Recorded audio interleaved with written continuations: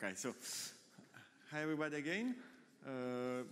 I already introduced myself on last Tuesday, and today I'm going to talk to you about QOM. So let's start from the title of my presentation. The first word is QOM. That's easy. The second is exegesis, which means critical explanation or interpretation of a text. Usually, but not necessarily of a religious kind. In this case, it's obviously code. The other word is apocalypse. Now, how many of you think of zombies when you have apocalypse? Okay, so I guess all the others think of doomsday or something like that. Actually, what I meant when choosing the title of the talk is the original meaning of the words. It comes from two Greek words. One means out of, and the other means hide, hiding, whatever. So basically, apocalypse means uncovering disclosure of what's hidden, which has something to do with doomsday and absolutely nothing to do with zombies. So basically, the outline of the talk is what is QOM, how do you use it, and how it could be improved, and why it is like that, basically. So, QOM was introduced for this purpose. All device creation, device configuration, and backend creation, backend configuration should be done through a single interface with rigorous support for introspection of runtime objects and type capabilities. In short, magic. Which, of course, can go wrong if you don't get it exactly right. So one would wonder if it worked or it went like this. And I guess you could take a poll among QEMU developers, but I'm not sure that it would really have good results. So let's see actually how QOM was used. We have a couple of backends implemented using QOM, random number generator and memory hot plug backend. Console information is exposed using QOM. There was a talk on Tuesday, I think, by Gerd about the graphic subsystems. Devices were the first thing to use QOM. It was converted from the older QDev system. And the nice thing that is pretty recent is that device interrupts and device memory regions now are also QOM. And last but not least, the machine options and the machine object are also set as properties of a QOM object. So, among all the nice things in that idea of QOM, we did achieve usage of QOM for new backends, not for the old ones, but at least for the new ones. Transitions are always a problem. Unfortunately, anything that's related to introspection hasn't quite materialized. And there was also an intended interface mostly unused. We have a couple of cases where you can program objects or retrieve information using QOM get property and set property, but there are very few. At least we had two unexpected benefits from QOM. A clear model of object lifetime, which helps a lot when dealing with multi-threading. And also, we were able to come up with an interface to create objects that is much better than anything we had before, like device head, network head. Of course, we only use it for those couple of backends and for I/O threads, but it's still better than nothing. So what happened? Certainly, QOM had a pretty sound design. It integrates well with the rest of QEMU, as we'll see, and it has no problem that cannot be fixed. Unfortunately, at the time it was introduced, there wasn't really a good reason to embrace QOM. Adding new backends happens rarely. We have like 2 or 3 now, 3 if you can't count the I/O thread. And there was already at least decent introspection of QEMU data structures through QDev, so minus device, and also through VM state for runtime state of device. The real problem was that there was no plan for transition, no plan for actually delivering all that QOM promised, and the multi-threading work was very much in its infancy, and a lot of things took time just because nobody did them.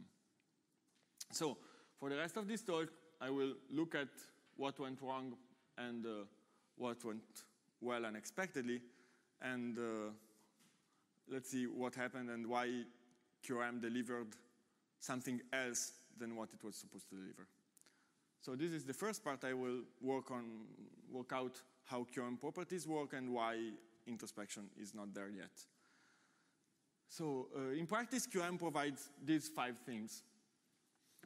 Class inheritance with objects that are polymorphic, and also polymorphic properties within objects. I will come back to the fact that class inheritance exists for methods and like the implementation, but the external interface with properties is actually instance-based, so like more akin to prototypes as you find in JavaScript or similar languages. Also, an important part of QOM is the composition tree that will be the topic of the second or third at this time part of the talk.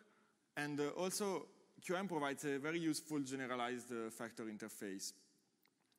Everything is based on properties as far as the external interface goes. Properties are the external interfaces of an object, and they can be used to teach an object how it will behave. Like before the object is started or activated, you set these properties. You can also have properties for inspections that are read after the object is started. There are some very rare cases, actually one got committed today, where you have properties that are written at any point of the lifetime of an object by the management interface. So something that is written from the outside while the VM runs. In fact, there are even very few examples of inspection properties. Almost all usage of properties is really limited to teaching an object what to do. So how big a memory will be, what will be the file to read the random numbers from, and so on. There are some similarities between QOM properties and SysFS files, except that you cannot read arbitrary bytes like you would do with cat or DD on SysFS. Instead, we are based on QAPI types, QAPI structs. So QAPI is a framework to move QEMU to the next level of feature, function, and robustness. This is another citation from our beloved former maintainer. Is he around? I don't know. So what it means in practice is actually something not hard to explain, but really effective. QAPI decomposes serialization of a C struct or a C type into 2 steps. Marshalling, which, as you probably know, means take something that is complicated, a composite type, and decomposing it into primitive types with some structure around them. And then transport, which means going from the primitive types to the representations and back. Marshalling is very nicely done by automatically generated code. We have transport instead that is done by hand using visitors. And we have various kinds of visitors, QObject, QEMUops, string visitor, many things that you can transport QAPI types on. And there are input and output visitors for the 2 directions, primitive type to representation or vice versa. Now, actually, since this is a fairly simple and effective design, it works. The data types that QAPI uses, and thus QOM also reuses, are scalars, integers, strings, booleans, no null values, only well-defined values. Instead of null, we have optional fields that basically has the same functionality, but is easier for backwards compatibility. Now, JSON arrays are non-homogeneous because JSON is totally dynamic typed. JavaScript is totally dynamic typed. But in QAPI, we actually restrict to homogeneous arrays that we call something list, like, I don't know, a block device list or something like that. Enumerations are interesting because, for example, they are usually treated as strings from the user point of view, like when you do minus device or when or device head.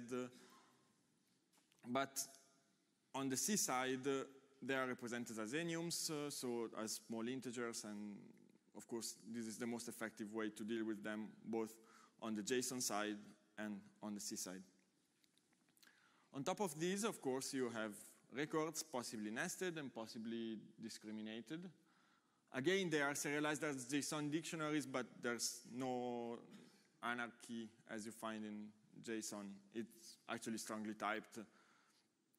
And if you pass extra fields or something that QEMU doesn't like, it will throw an error at you. So QEMU property types can be split in two parts, non-objects and objects. And non-objects are just QAPI types, while objects are of two kinds, the children and the links.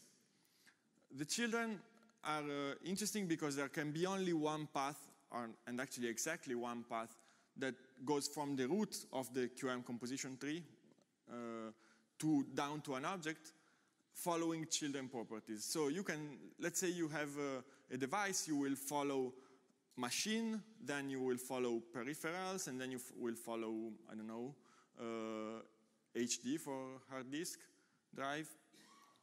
And because the name of the properties was machine, peripheral, and HD, the canonical path of the object would be /machine /peripheral/HD. If you want any alternative paths, you can add link properties.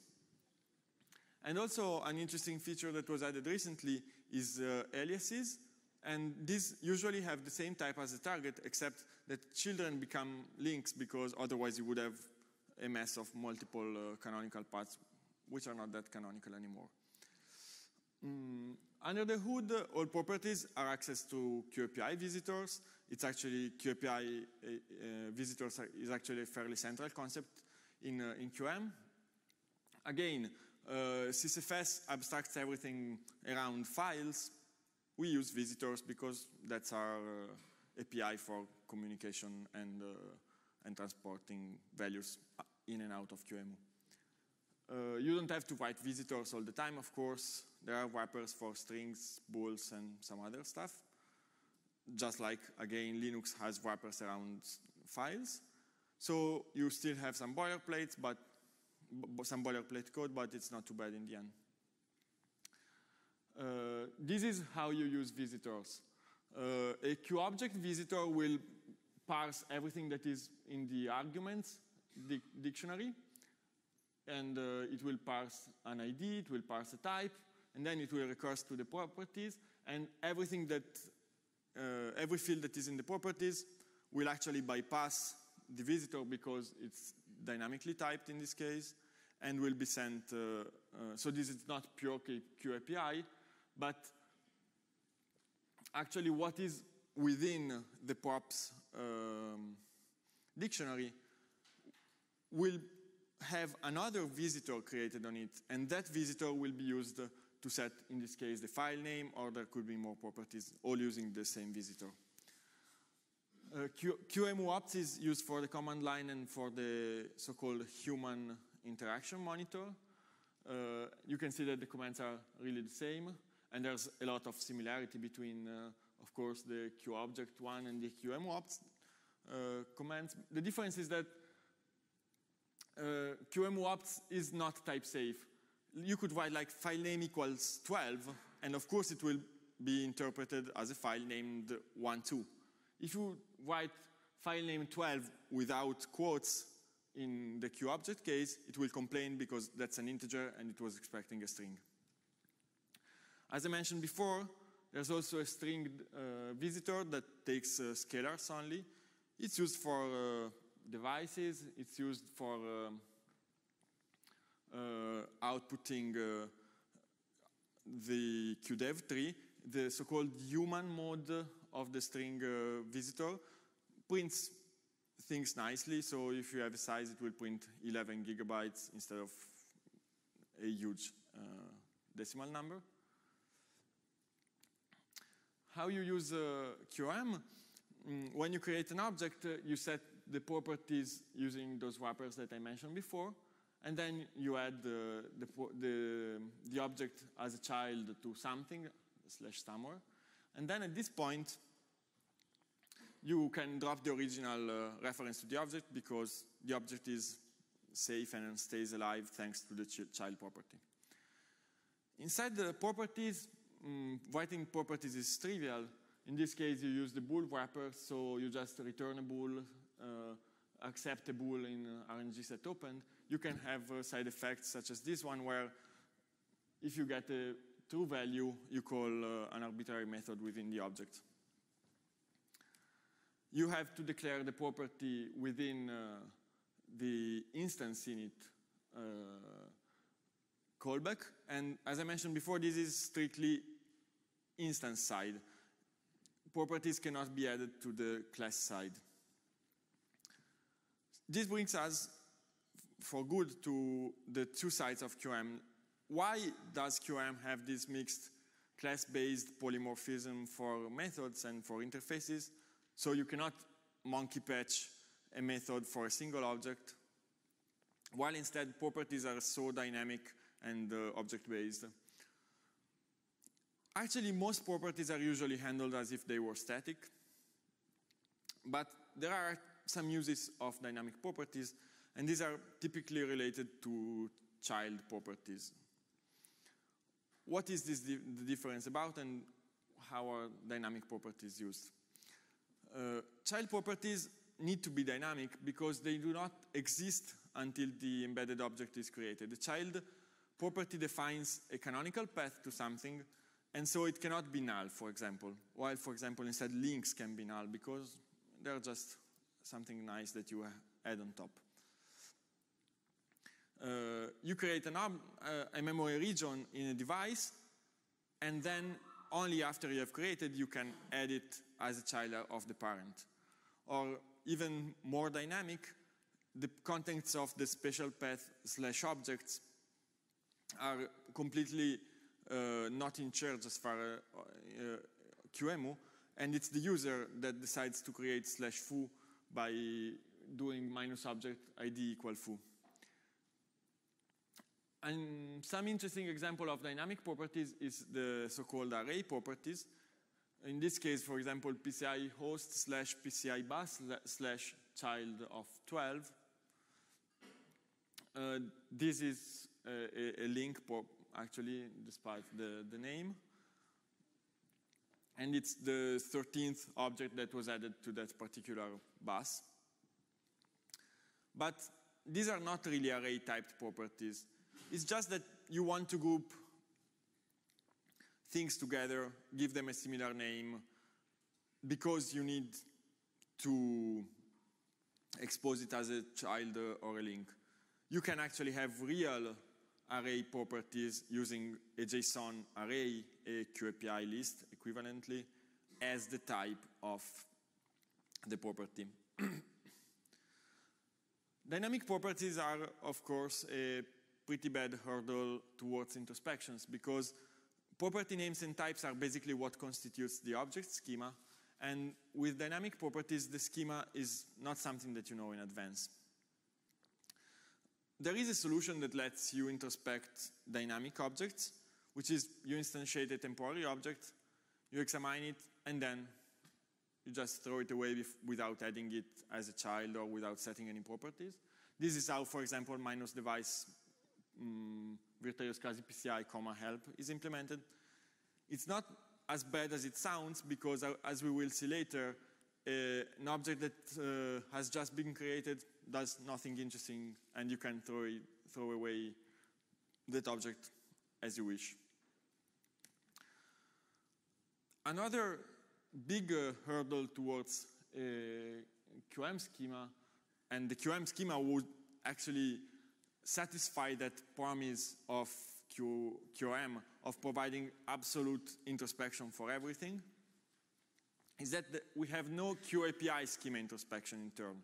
Let's say I have a property that is an enumeration value.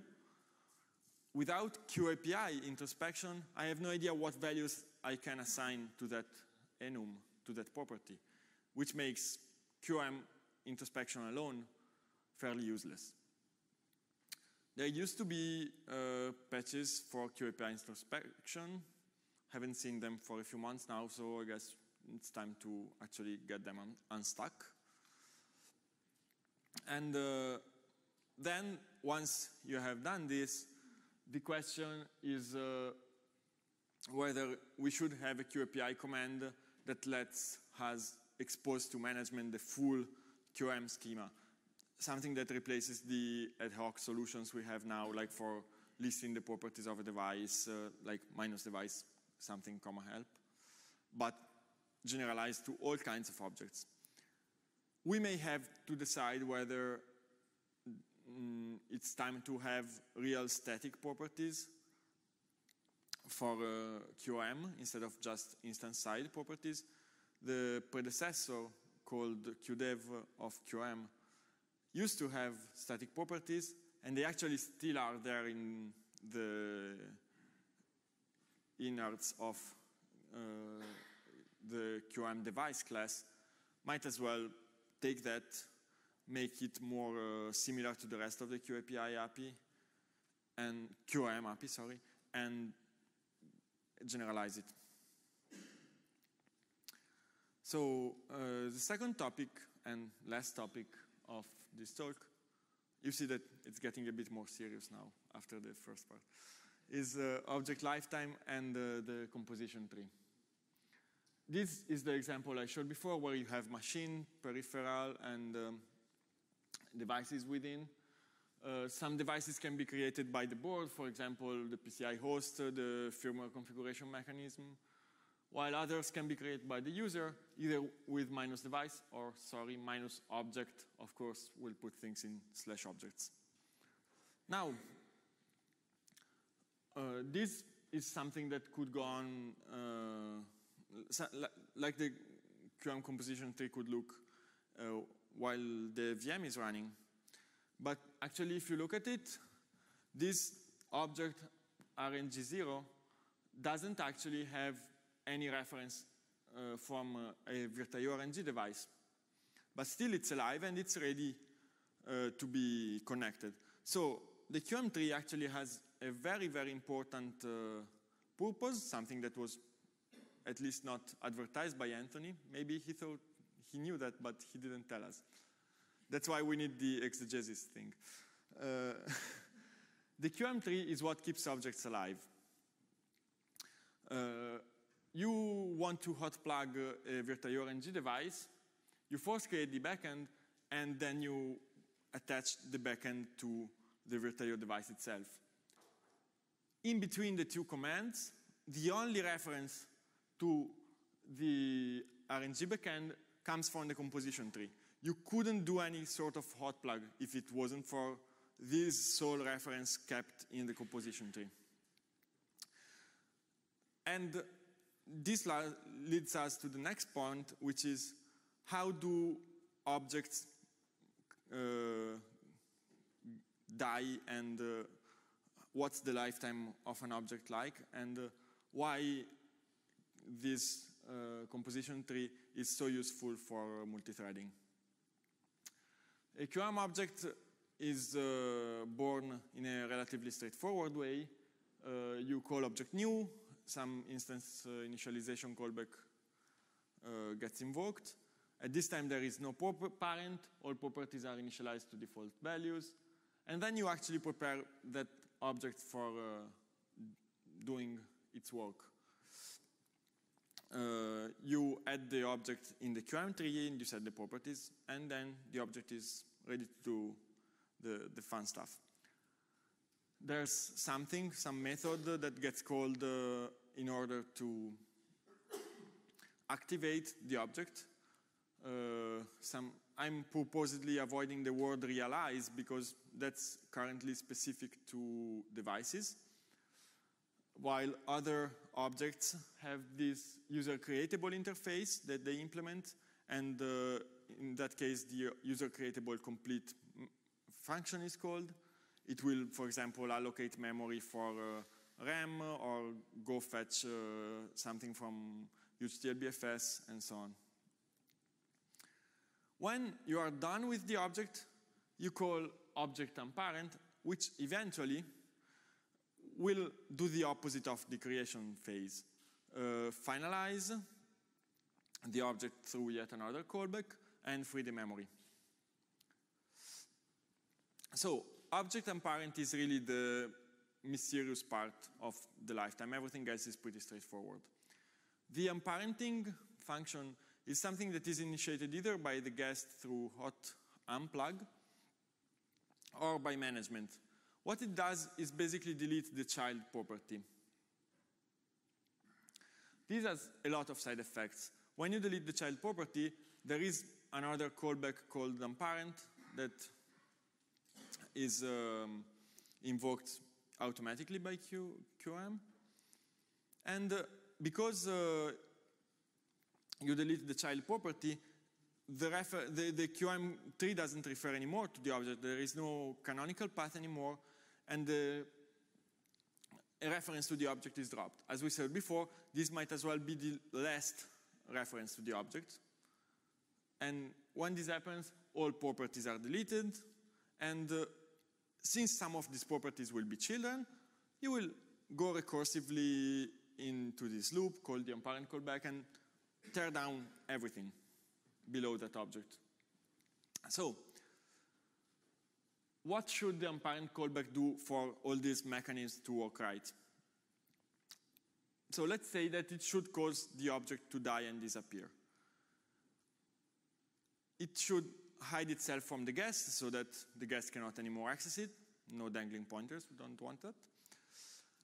And if there are any circular links, that's perfectly fine, because as long as the object is in the composition tree, we have an opportunity to drop those circular links. That opportunity is exactly the unparent callbacks, and in fact we have circular links between the bus and the parent, between the bus and the devices on the bus, but unparent tears down all of that, and circular links are fine, are handled just fine. If you don't have circular links, most likely you don't have to do anything, just have everything handled by finalization. However, it may still be a good idea to separate the hiding of the object from the guest from the freeing of memory, and leave only the freeing of memory in the instance finalized callback. So there might still be references. These references can come from the guest, from I/O initiated by the guest, or whatever. As soon as the guest finishes using the object will be finalized.